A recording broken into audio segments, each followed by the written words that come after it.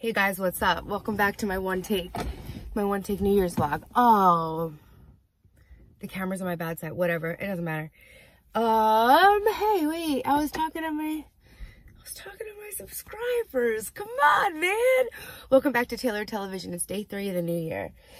You know what that means? Time to go freshen up the old Botox. So far this year, what'd we say? We're going to become that girl, which means we're going to get our house clean and we're going to get our fitness and our beauty and our health under control. Part of me looking and feeling my best is getting Botox every 3 months. I am out of breath from running around getting out of the house. I survived COVID, so I'm not usually this out of breath. Trying to make it work for you guys. In addition to staying hydrated and staying moisturized, the last piece of my skincare routine, probably the most important part, would be the Botox that I get every 3 months. Since I'm 30, I'm 37 now, and I've been getting Botox every 3 months, basically here, here, and here. All my wrinkles are back up here. This is barely back. I don't know how hard she's gonna hit that. That one's fine. My Botox wore off really fast, and I get my crow's feet. The last time I got Botox, it literally stopped working after like 6 weeks. So a couple things about Botox real quick. It's supposed to last between 3 and 4 months, depending. I've had it last between 2 and 4. For some reason, when some people do it, it doesn't last as long. And really what you should do is call the person as soon as you start seeing your wrinkles too early and give them a chance to give you a touch-up. Because most places will want to give you a touch-up because I want you to be happy with like the service or whatever. I never do that because I'm an idiot. And I just basically find another person. And I like Botox doctor shop so much. I'm actually going to a new girl tonight that I've never been to. Since moving to New York, actually since my dermatologist was the person doing it, I haven't been able to find someone I'm really happy with consistently.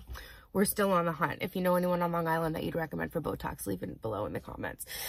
So, I guess a couple things about Botox. It doesn't get rid of your wrinkles. It just paralyzes your muscles so that you stop making them.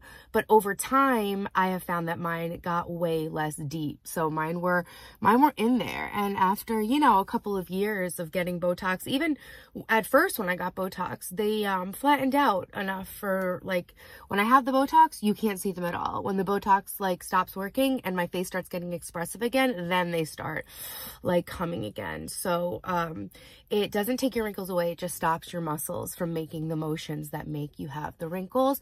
And my favorite part about Botox is its effect on my crow's feet, because it actually does give your cheeks like a much fuller, more youthful appearance when you don't have those little fine lines on them.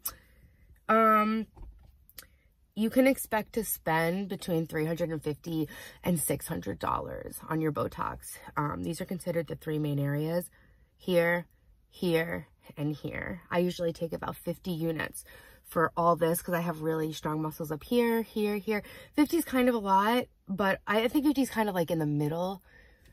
But you might be able to get away with a lot less. So as far as cost, it's going to cost you between like $350 and like say $600. I expect to spend probably $500 tonight. Maybe, I think it's $11 a unit and I'll need 50 units, say. So $550 I'll end up spending tonight. That should last 3 months.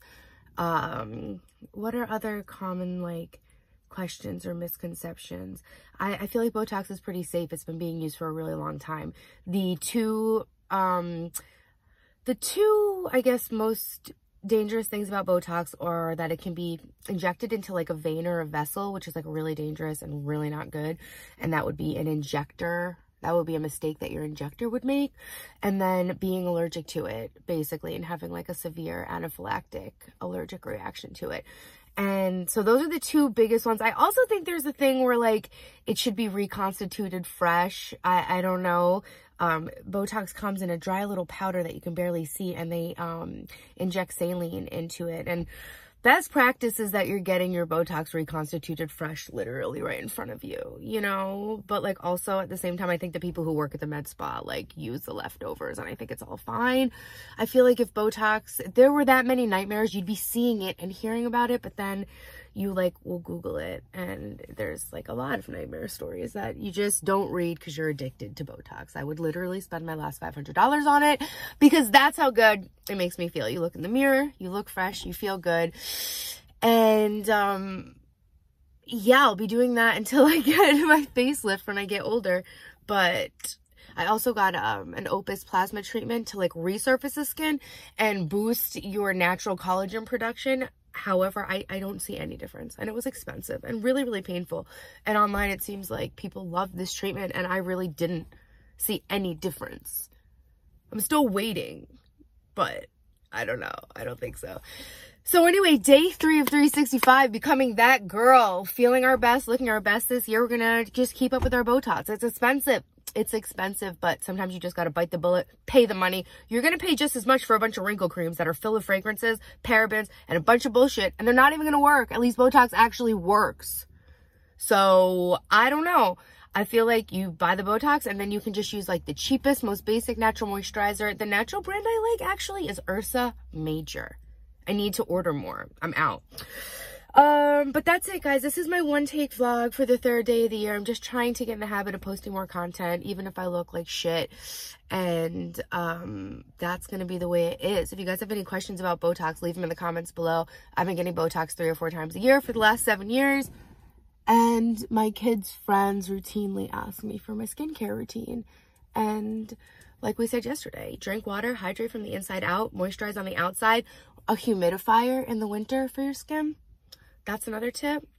Botox, great little help. And then getting my house clean and Botox. So day 3, and I think we have a couple good things to work on. And I think I'm going to just focus on these things for the month.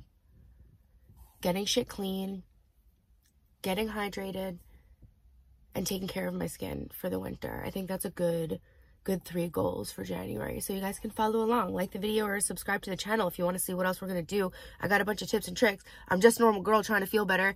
And I think 2023 is going to be a great year. So, yeah, I don't know. I hope that I taught you guys something about Botox. And if you have any more questions, leave them in the comments below. Bye.